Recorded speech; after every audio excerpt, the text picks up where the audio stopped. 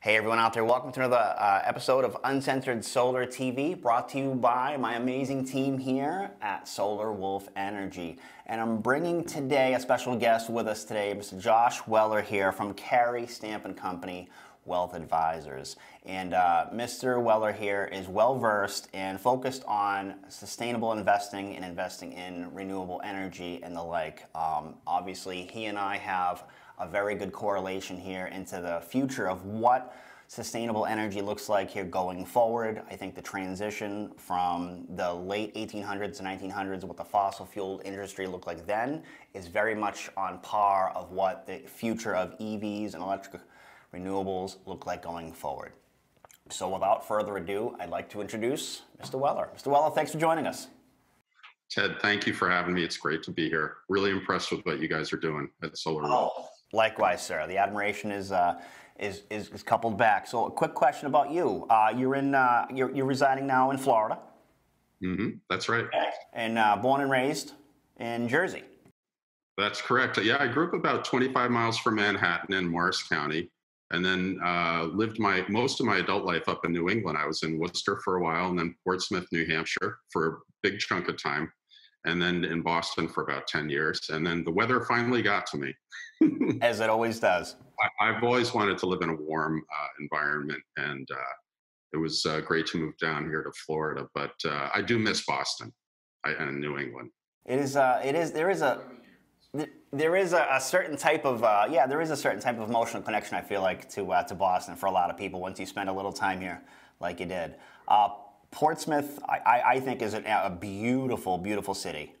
I think you'd agree. I loved it there. Absolutely loved it. The people there are definitely unique. I feel like a real connection when I'm there. They make you feel home, you know? Yeah, no question. It's a really welcoming place, hip community, fantastic place to live. Sure. So tell us about what it is you guys are focused on, and what it is, the overall scope, and really how it began and how you kind of got into this journey. Yeah, well, our firm is a full-service financial advisory firm, and we manage money, but we also do financial planning. So we look holistically at a family's entire financial life and help them plan for the future. I specialize on the investing side in sustainable investing. And sustainable investing, essentially, for those who haven't been introduced to it yet, sustainable investing is aligning your use of capital and assets with your values and belief system and causes to an extent, because you can build a portfolio and have certain pieces of the portfolio focused on specific causes, which they call impact investing. So there are little subsets within the bigger universe of sustainable investing, and it can get a little bit confusing because there have been many names for sustainable investing over time, over the decades. It started about 5 decades ago. I think there are 3 facets to it that are important. And the first is performance. And one of the great myths about sustainable investing is that your performance and results have to suffer if you invest with your values. But that is a myth. There are 3 facets or benefits to sustainable investing for individual investors or corporate 401k plans, which is another area that could see a lot of growth in sustainable investing. And the first is performance. This sustainable investing is first and foremost investing, and the goal is to produce competitive returns or better returns, which actually has been the case lately, and we can talk about that in more detail. The second is impact. By investing in sustainable funds, which are also commonly referred to as ESG funds. Some folks may be familiar with that acronym, which stands for Environmental Social Governance. And people refer sometimes to this space as ESG investing, but it's actually not an investing process. ESG is a data set and rating system. But by investing in sustainable funds, you're positively impacting the planet and humanity. And right now, there's no compromise in performance. And the last facet is emotional fulfillment and satisfaction, because for those who truly care about the planet, the future for our children and generations to come, issues like climate change, water and air pollution, social justice, equality, good corporate governance, there is an emotional fulfillment by using your capital and assets in a positive way. I think you would agree with me that as we look, in the last few years now and looking toward the future, that I believe that what's great about being in business today and looking forward is that all those things are actually of value, not just to potential investors, but to employees and to clients.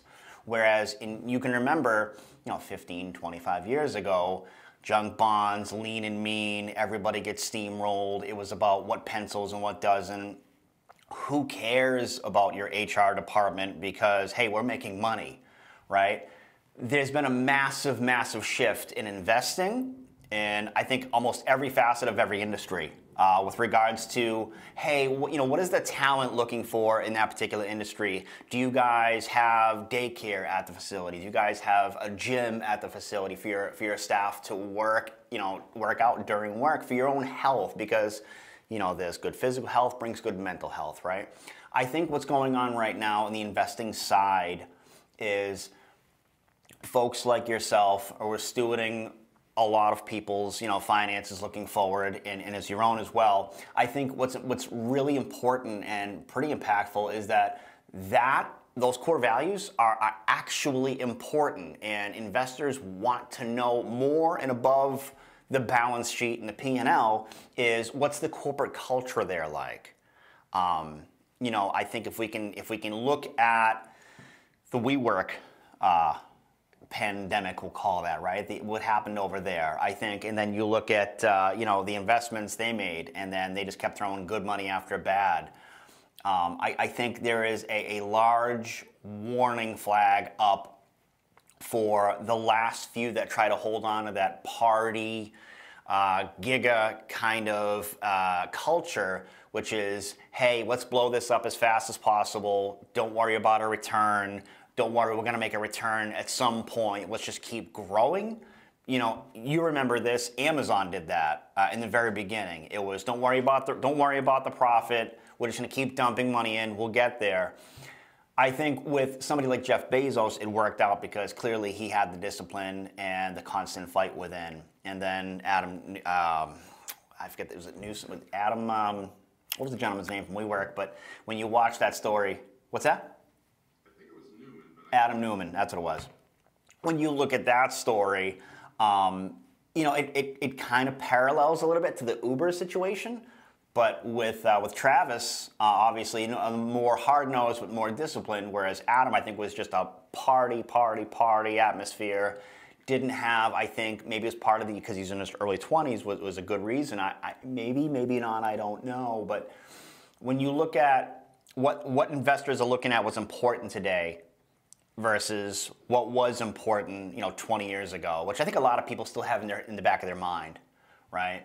And you've seen it, no question. There's a major shift into corporate culture, the governance, like you said, how the board, holds the CEO and the C-suite executives accountable, and digging into the under people, the subordinates, is finding out are they happy? Do these people want to come to work? Is the shift now with this whole COVID thing? Is the shift? Do the people you have, management, have the responsibility to work from home and keep moving the needle, right? I think these are all things that need to be looked at. Clearly, you guys have your eyes on a lot of things. Those three outlines, I only picked, the last one there to really review and in depth because I feel like almost everybody sees this today. I think you'd agree. It's interesting, Ted, because in 2019, the money flow into sustainable funds quadrupled.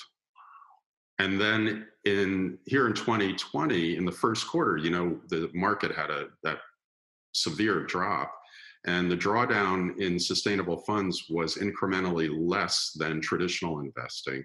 And then through June of 2020, right, just ended, after the second quarter, I can't talk about individual ETFs and mutual funds and stocks due to compliance issues, but indexes I can address. And the indexes that were filtered for ESG almost uniformly outperform traditional indexes.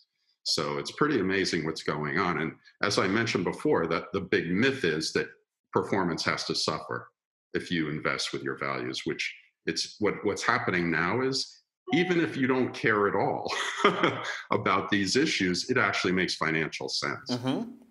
Which honestly, for those I think who have businesses, someone like myself on the operator side, when you run your business, if you can figure out how to run it, not just with the checkbook, but also from within here, I think it comes across most importantly to customers, right? Because if you don't have customers, your shareholders will be upset, right? So obviously sales and revenue cures, well, sales cures all, as they say, right? But if your customers today are looking at things like, are there solar, if myself and another individual have the same business, my building has solar panels on it, theirs doesn't, we provide the same core values, the same product, the same pricing index, but again, we're a green company. I think today, and only going forward, this will strengthen. I think that is actually one of the defining factors when you look at it. And as you said, today, that's a lot more emphasis on it. Going back to you have to lose a little bit of money to invest in, caring for your people and making sure that the board is well knowledged on all things, what we're looking for, the optics of this as well. Honestly, I think now more than ever, it's super important to be awake enough to understand your market in all those regards of what does it look like to not just my shareholders, what does it look like to my customers? Also, a question I think nobody's really asked until recently is, what does it look like to my own staff? I feel like, for the last 100 years, what your employees and what your staff thought of you was almost kind of like a last, well, we'll get to that later kind of thing. And now it's right up there. I think websites like Glassdoor and those things help bring transparency to investors. No question. And, when employees come in and see that a 401k program has sustainable investing options, that says a lot. And not many do at the moment. So that's a potential area of growth, although there's a little issue going on right now with the government that we don't need to get into too heavily. But that's a huge opportunity. So, yeah, I think the thing is that there's a lot of pressure on corporations, and they are to be responsible corporate citizens in all of these factors, environmentally, socially, and through good governance. But a lot of those initiatives actually improve the bottom line. If you lower your carbon footprint, you're saving money on energy year after year after year. It's binary. If you offer sustainable funds in a 401k or other employee benefits, you attract and retain better talent. So gender equality, racial equality, these are all positives. So it's an interesting environment. But the interesting thing too is that it used to be that governments were having to monitor corporations, and it's becoming more of a situation where it's the other way around, which is pretty amazing. I agree. Still issues everywhere, obviously, but no question, right? But when you have, the CEO of Salesforce, donating, billions of his own money into certain areas of San Francisco and in LA for homelessness, kind of basically taunting, as you said, like the government, like, hey, you should be doing this. Why am I doing this? Like, I'm grateful that I'm in a position. Mark Benioff is a good guy. I'm in a position I can do that. You guys should be doing this. How come I can solve the problem with only $2 billion? You guys couldn't. Like you said, it's almost like corporate America is at this point holding the government responsible. It's a great point. I never thought of that, but as soon as you said that, the light went off. But I'll say this. Let me ask you this. What's your biggest hurdle with regards to explaining to potential investors that because of this, now you and I obviously understand that sustainable investing today makes sense. And as a saying, if it makes sense, it makes sense. But I think a lot of America, a lot of people, in the demographic of the baby boomer generation and the generation before that, I think they still have that idea that, again, you have to, oh, you guys use all recycled paper, that costs more. And I think they have that still in their head. What's your biggest hurdle in trying to bring over people and open up their mind to really educate them about that? Well, what's interesting is the big money institutions and organizations have already made this move. So most of the money flow that has happened in this evolution over the decades has come from big money. So foundations, family offices, some funds do impact investing, major institutions are investing heavily in these areas. And what's lagging behind is individual investors and corporations with 401k plans. So the biggest issue with those investors, because in general they're less sophisticated, is performance. So this misconception and myth that I've mentioned a few times, and you know, they're jumping off from things, as you say, like, using recycled paper is more expensive. So there becomes this assumption that to invest with your values is going to be more expensive. So the performance issue just has to be hammered over and over and over again, because right now the evidence is mounting in favor of sustainable investing on a performance basis. Sure. And performance speaks the loudest, right? If you can show actual, tangible, transparent numbers that, look, it's really working now. I think there is a certain amount of responsibility and kind of appreciation for what I would think, with the trailblazers who were trying to do this 10, 15 years ago, and who actually did it. Those who were, because as you know, then it was expensive. Then it did lose money. Right, you look at a T12 statement of a company trying to switch over to these products and these new progressive ideas. These companies did lose money. And I think not enough appreciation is given to those companies and those CEOs and those operators that understood that, look, we're going to run our company. It's going to hurt for a little while, but if we do this at scale, the numbers make sense.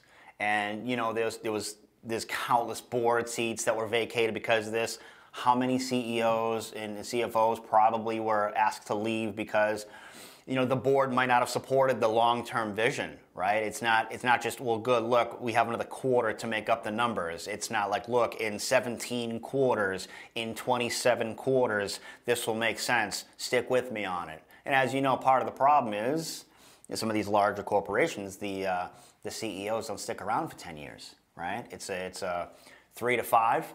I think we're not getting very many Jamie Dimons or Bob Igers sticking around and making, hey, look, my exit's going to be in 3 to 4 more years, and I've been here for a long time already. I think these are becoming more rare today, and I think that kind of alludes to some of those trailblazers, right? The era gone by. No question. You know what's interesting? The first socially responsible mutual fund was founded and initiated in Portsmouth, New Hampshire. Okay. 1971. Wow. Little fun fact for you. So that goes back. Okay. So there were some real some future seers there, huh? Some people who could see around corners. That's pretty impressive. And the firm is still there, and they were bought by another firm from the UK, but they're very active and very well known in the space. Follow-up question for that is sustainable philanthropy. Something that's coming around and growing in idea. I think those of us like myself and you you're definitely within the industry far more than I am. But folks like myself, when we gather at board meetings or in our sewing circle, if you will, this is something that we discuss both as an individual responsibility as an operator, but also as we start to put our funds together and invest them in different things. Instead of just, for those who don't know, sustainable philanthropy is investing in ideas so that we can donate and help the greater good, but do it where the venture actually is self-sustainable, right? So, and I know you're well-versed on what this looks like going forward. Can you kind of paint a picture of where you think this is and where it could go, looking ahead? Well, in my world, that's called impact investing. Okay. So it's, I mean, it could be individuals, but it's usually family offices, foundations, could be corporate foundations or CEO, the foundation of a CEO, but usually the form that takes is they invest directly in companies or initiatives that are working within areas that are tied to their missions as either as individuals or entities. So they're not investing in funds. They're investing in startups that are doing renewable energy or in specific areas that they feel very strongly about. And it's called impact because they're targeting the specific impact. Sure. So there's some just unbelievable stuff going. I just read a story this morning about a company here in Florida that is trying to harness the energy of the Gulf Stream. It's amazing. So the Gulf Stream is perpetually moving at like 3 to 6 miles an hour, and they've got a system where they're submerging. You're more of an engineering person than I am, but they're submerging, I don't know, turbines, or I don't even know I didn't have a chance to really get into it, but they're going to be harnessing that constant flow of the Gulf Stream. And I guess the test has proved to be accurate. So that could be a case where somebody steps in, even like a private equity firm might say, wow, that's interesting. I want to invest in that. Yeah.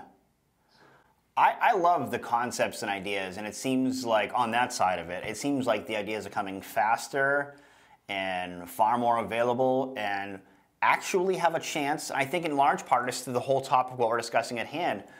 The reason why I think these things are actually attainable now is because I believe it's easy to attract money to these kinds of ideas, because I think the fear of missing out is one of them.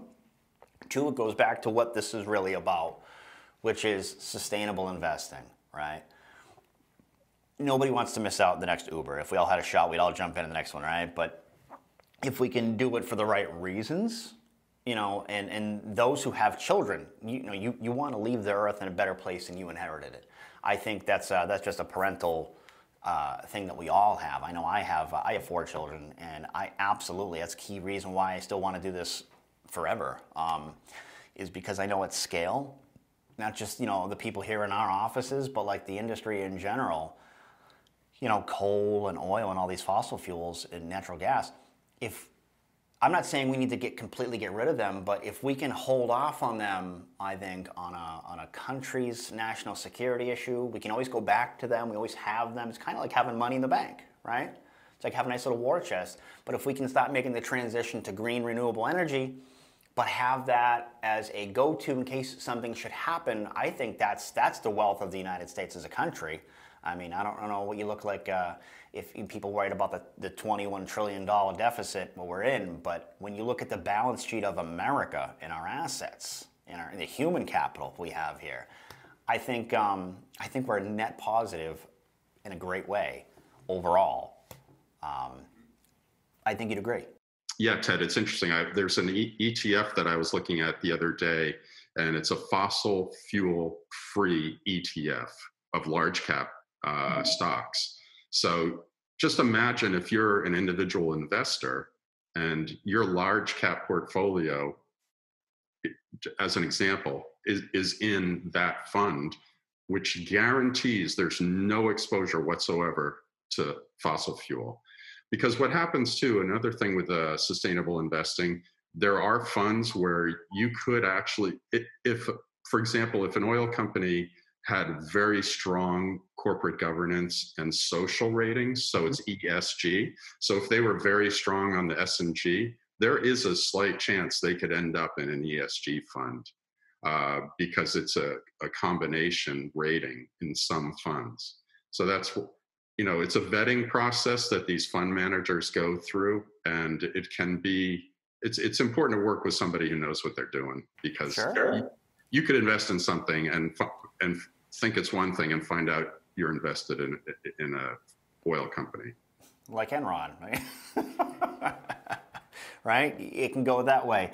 I think you're 100% right. Now more than ever, I think people, especially with this whole COVID thing, I think people are realizing that, although platforms like TD Ameritrade and all that, they all switched over to that, zero cost per trade. I think a lot of people would really like to manage their own funds, but as we know, most of Americans don't understand it enough.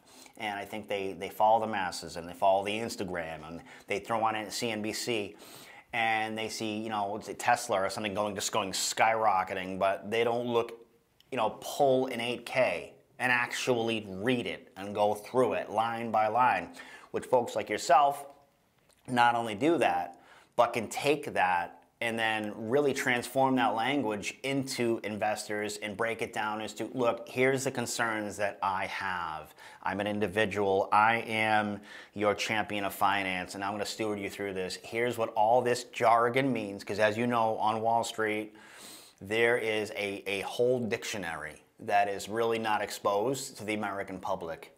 And I think, when they watch movies like Wolf of Wall Street and things like that, they start seeing, all the numbers and bells and whistles going off, and it's exciting. I mean, Wall Street investing, if done properly, with a good discipline, a strategic focus, and a discipline, you can see Warren Buffett, right? I mean, it's taken him an awful long time to amass that obviously that amount of wealth, right? But that track record.